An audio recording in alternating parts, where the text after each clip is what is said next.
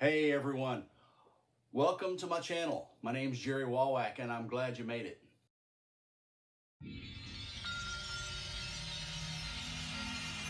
So today, I'm not going to be playing for you, but I am going to be talking guitar.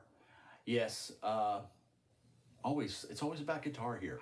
Some of you might be familiar with a place up in Manchester right outside of St. Louis. It's a suburb of St. Louis, and it's called Eddie's Guitars. That is where I bought this beauty. This is a Heritage. This was one of the first guitars that I bought that was like a high-end guitar. When I went shopping for this guitar, I was actually looking for a Gibson Les Paul. I've always wanted a Gibson Les Paul.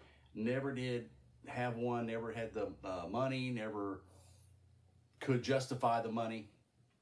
And finally one day, I wanted to treat myself. I can't remember if it was a birthday or what it was, but it's like, hey, we're gonna get one. So we went shopping for a 58 Les Paul and went to Eddie's.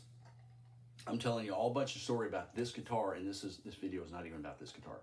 Went to Eddie's and tried some Les Pauls, and the guys at Eddie's says, wait a minute, before you buy that, you need to try a Heritage. So I picked this up, and the guy literally stood there holding one guitar, trading them back and forth while I played. And sonically, I could not tell a single difference between this and a Gibson.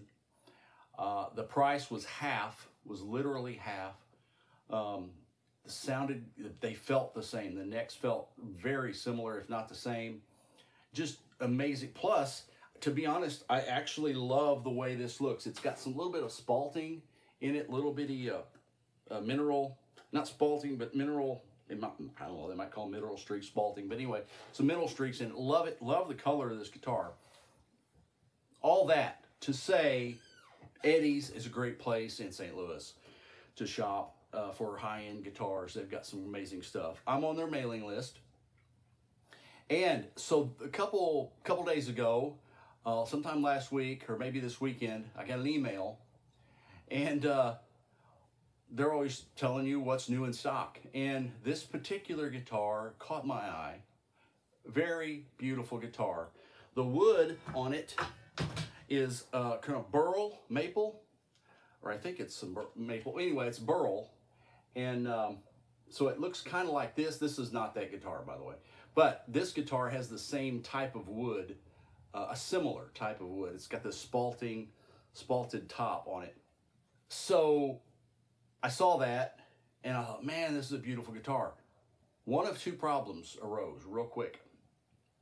The first one was the price, $13,995. Yes. I've seen Paul Reed Smiths for that much money before, but that wasn't the only thing that caught my eye. The thing that really caught my eye, and the reason I'm doing this video, is there was a hole in it. Yes, there was wood actually missing from the guitar. It had that spalted look. Yes, here it is. Look at this. Spalted wood.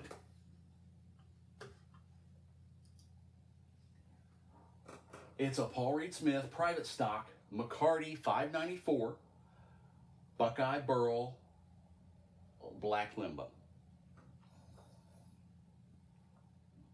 Beautiful guitar. Right there on the forearm is a huge chunk of wood missing.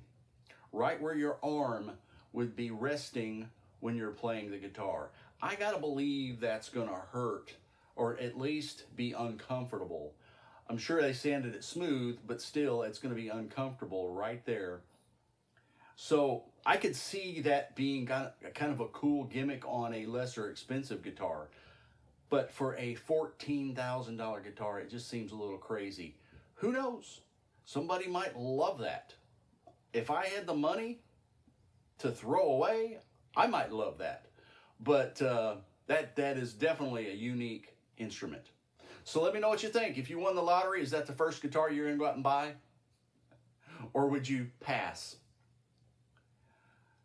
Hey, give me a like on the video. And as always, subscribe. Love to see more subscribers. Got more content coming all the time. Looking forward to the next time, and God bless.